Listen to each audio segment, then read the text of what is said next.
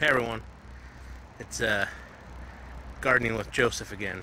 I want to show you guys what I do when I have squirrels and rabbits and other little critters getting into our garden. Simple, quick, cheap way to stop them from getting in. Let me show you. So here's an example of what I'm going to be talking about. Just get some of these stakes. 4 feet or 6 feet's fine. And then this right here, this is just bird netting. I'll show it to you. Or I guess it's deer netting or wildlife netting. Got this at Lowe's. Satisfaction guaranteed. What I do is, I unroll it and I hook it.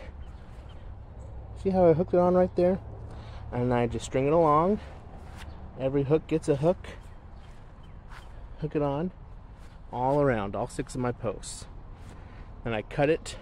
So this is my entryway right there. It's got stuff going this way and then stuff coming from this way. Just hung up, okay? Works great. Then I come along the bottom and I add little garden stakes. See them here? About every 2 feet, I catch it on the net,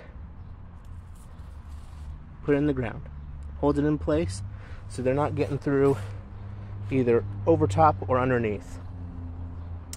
Now, this worked well last year. This is our garden bed from last year.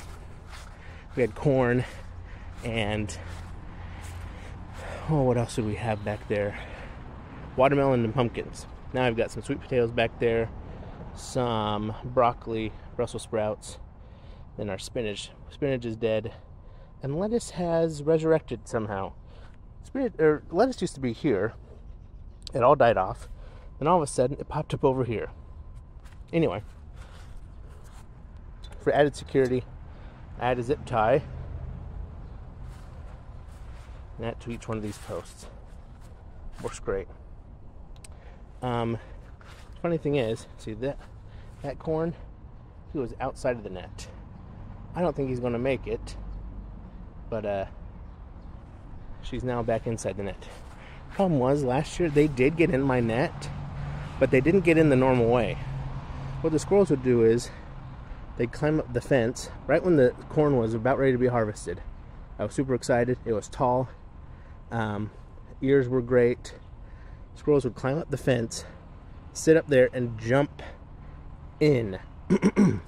So this year, well, I didn't plant corn here, so hopefully it's not an attractive nuisance for the squirrels.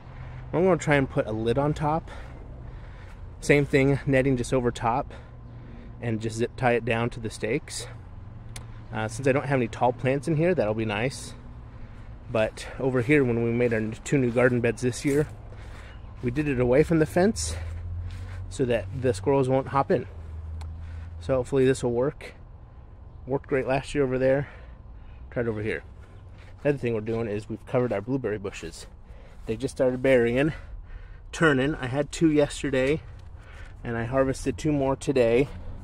But I just did the same thing. I got a stake, I draped this net over top of it, and then I just put some gardening hooks in the ground.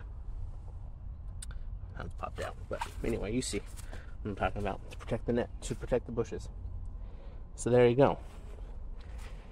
The thing I'm worried about is this guy, our strawberry tower. I don't know what to do here. I mean, I could drape something over top of it. I don't know what's the best route.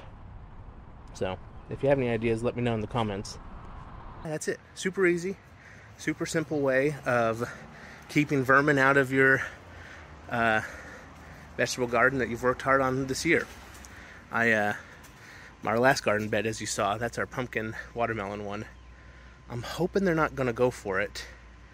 And honestly, it's hard because, you know, the pumpkins may or may not stay in the bed perimeter because, you know, it will vine out and go all over. So maybe I'll just, as pumpkins develop, I'll protect each one. I'm not sure how I'll protect them yet, but anyway. So that's why that last one doesn't have any netting. It's just pumpkins. But yeah, there you go. Hope you guys have success.